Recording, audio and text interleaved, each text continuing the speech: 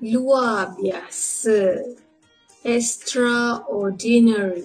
I repeat again for the last time. Sampai hati awak. So, sihat, sakit. Jangan bazir air.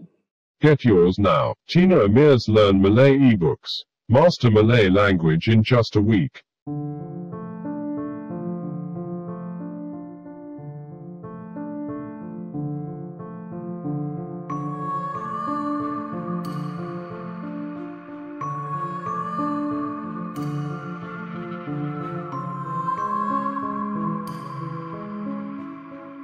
Ghosts are beliefs about subtle beings that exist in other realms, that are found in all cultures in this world.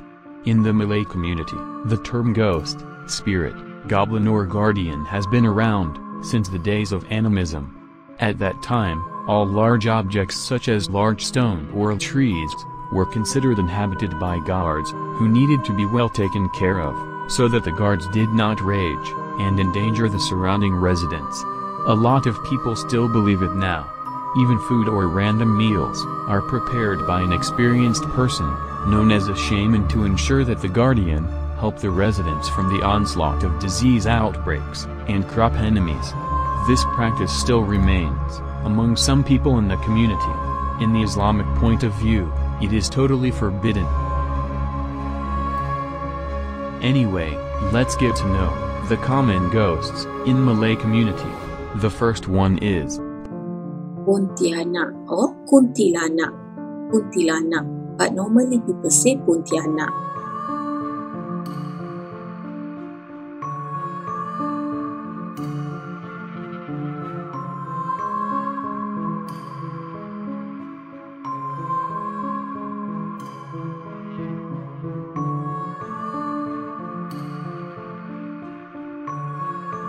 Pontianak or kuntilanak is the ghost of a woman, dressed all in white and wants revenge. In her lifetime, this woman died in childbirth. There is also a theory that says, this woman died during pregnancy. Pontianak, disguised as an exquisite girl, walking alone on a quiet road, and goes around, murdering gullible men, to suck their blood, harming pregnant women, and consuming babies. However, they can be controlled by plunging a nail into a hole within the back of their neck. This action will turn them into human form. If it's removed, they will change back to their original state. Some pregnant mothers always carry a sharp object with them. This includes scissors, knives, nails, and needles. The same goes for the mother with a newborn baby.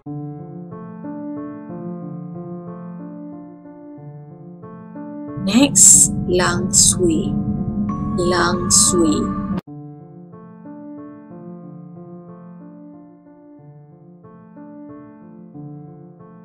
If seen, it is difficult to distinguish between Pontianak and Langsur, because they both have long hair, ugly faces, fangs, white dress, long claws, and have loud voice when laughing. They can also transform into beautiful women. However, the motive of Pontianak is to get revenge, because usually they were killed, or raped, and then committed suicide. The presence of Pontianak are often associated with the sound of babies crying. Therefore, Pontianak are often found near residential areas. In contrast to Langsur, Langsur prefers to eat the still bleeding fish gills that can be found from human satraps. Therefore, it prefers to inhabit islands, forests, or derelict houses near rivers and disturb humans there. Langsur's voice is so melodious to mesmerize men and to possess them. Then the same motive as Pontianak, which is to suck blood. If a Pontianak needs to be nailed at the back of the neck to change into a beautiful woman, while the Langsur needs to be nailed in the frontal area of her head, and she will remain beautiful as long as the nail is embedded in her head. Next one, tuyul. The body is green, bald-headed, sharp-toothed, hairless, in the shape of a naked small child, with round and bright red eyes. That's how Toyol looks like. Toyol is kept by his master, to steal money, or jewelry, as well as other small-sized valuables. This activity takes place at night. Due to its small physique, it is not easy to get caught. However, the victim claimed to have seen small footprints and fingerprints at the scene of the theft. Sometimes, these footprints bring traces to the house of the Toyol's master. Toyol's master obtains it, either by buying from the shaman, or asking the shaman with a certain amount of fee to bring it to life. With the recitation of a mantra by a shaman, an evil spirit is blown into the corpse of a fetus, either died of miscarriage or being aborted. There is also a theory saying graves were dug to get the bodies of babies who had just died. Keeping a Toyol is entering into a contract with the devil. The Toyol's master had to give him blood by wiping the blood from his fingers onto the Toyol. Otherwise, the Toyol will suck blood from his master's big toe. If the master does not meet this condition, the Toyol will suck the blood of his family members. Some of Toyol's masters died of too much blood loss. Toyol also can be passed down from generation to generation without consent. The treatment given to Toyol is like the treatment for the children. Toyol was given milk, sweets, toys, and even biscuits. Typically, toys and green beans are placed close to the money and valuables to be well kept. This is because the Toyol will be drawn to play and will forget its duty, which is to steal, and when the sun rises, it will has to return to its master.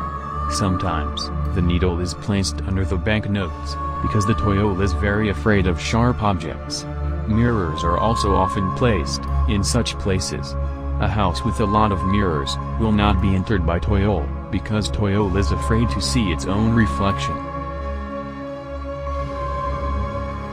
If the Toyol's master wanted to break the contract, he has to call a shaman to bury the Toyol back in the cemetery, or put it in a bottle and throw it into the ocean.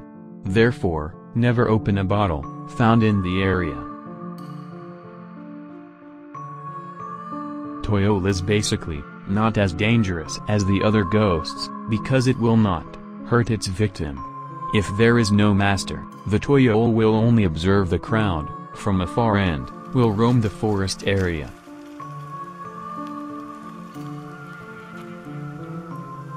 Next one, Pelesit. Pelesit is a type of devil, or genie, that is kept by women, for the purpose of beauty, and loved by many. Pelesit will make its master look beautiful and attractive in public. Pelesit is also used by its master for the purpose of black magic. Sometimes, the Pelesit will attack the person who hurts its master without her knowing and instructing that action. Pelesit can bring money to its master by possessing people. Then, when the master pretends to heal the victim, the Pelesit will come out from the body, and the victim will pay a sum of money to the Pelisit's master as a token of gratitude for curing them. Pelesit will disguise as an apple green colored grasshopper, and it looks different from most grasshoppers. Sometimes, it disguises itself as flies, rats, and insects to easily enter the house without any suspicion from the victim. Women who keep Pelesit are women who have lack of self-confidence. She wants herself to be accepted by men and feels afraid of being left by them. Sometimes, the trauma comes from seeing her mother become a single mother because of an irresponsible father, or sometimes, this trauma is due to constantly being brainwashed by the society that women's self-worth depends on men's acceptance. The master of the Pelesit keeps it in a bottle or container and gives it blood from its master's finger as food for the Pelesit. Pelesit can be inherited to be constantly fed. The Pelesit without master will harass anyone it likes by possessing them. Physically, the victim will experience numb and tingling feet. There are bruises on the body with 3 dots in them, hair fall or dandruff, short-sightedness, swollen gums and decayed teeth. Despite maintaining good oral hygiene, the face looks dull, becomes lethargic, forgetfulness, and often lose things. In addition, the victims will experience a situation constantly under scrutiny. The victims also have the feeling of hearing as if everyone was cursing or denigrating them. The victims feel that whatever the actions and words of others are intended to hurt them. Feelings like this cause the victims to isolate themselves. Victims are in a furious state. The victims will have the feeling of immense hatred for their husbands or wives.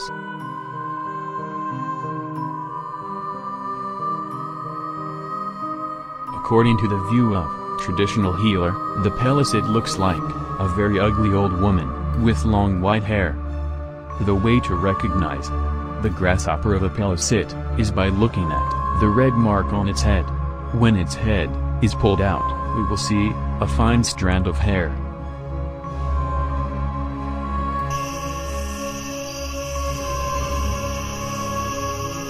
Luar biasa.